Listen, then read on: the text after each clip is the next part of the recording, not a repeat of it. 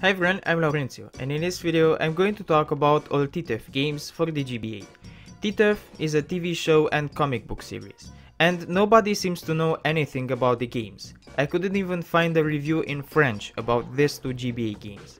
So yeah, this is original content right here. I'm the first ever to review these two games, so stop saying that I copy-paste Wikipedia. Titeuf the Gagmachine is a game with a very original idea.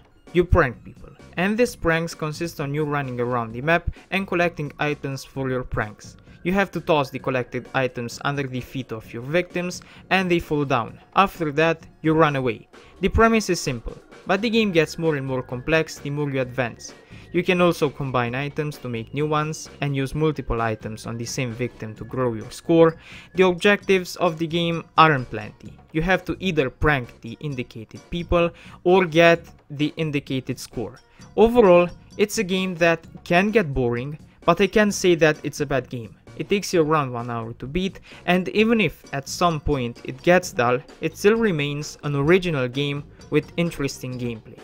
And the game is very solid, even if it's repetitive. And the more I think about the game, the better it gets.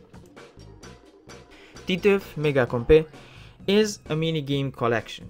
The minigames are fun and they give variety to the gameplay. All minigames are tied to a story, which is nice. And I'm not getting into each minigame, as I like my videos brief, and people seem to be just skipping through the video without even listening to what I'm talking about anyway. I'm just going to tell you that overall, the games are fun.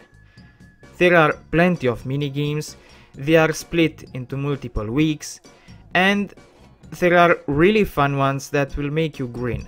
I recommended this game, it's really good. It's just too bad that nobody knows about it.